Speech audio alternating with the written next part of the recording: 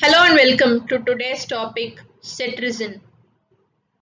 Cetirizine is a second-generation antihistamine, a metabolite of the hydroxyzine, a histamine H1 receptor antagonist.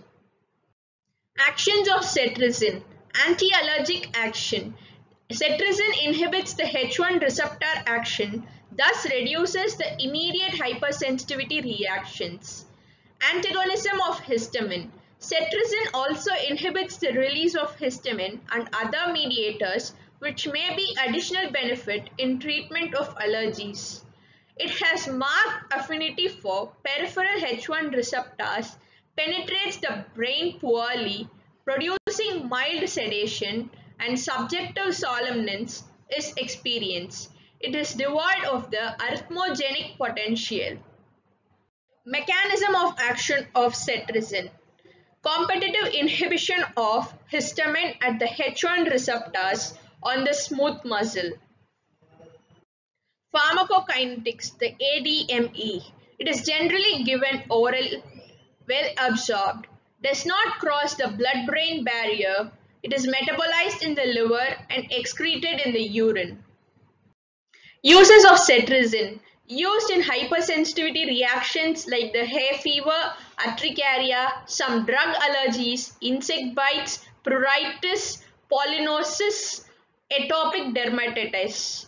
It is used as an adjuvant in seasonal asthma. Adverse effects of cetirizine.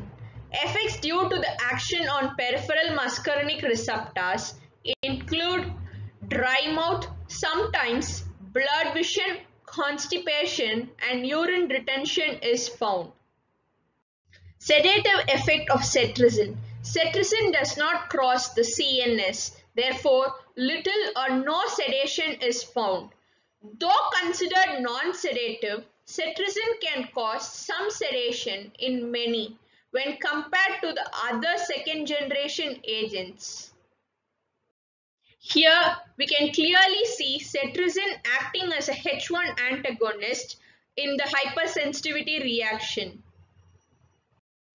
Levocetirizine is the active enantiomer of cetirizine. It is effective at a half dose and appears to produce less sedation and side effects compared to the standard cetirizine. To conclude, it costs money to stay healthy, but it's expensive to get sick. So eat whole, drink water, stay active and be healthy. Thank you.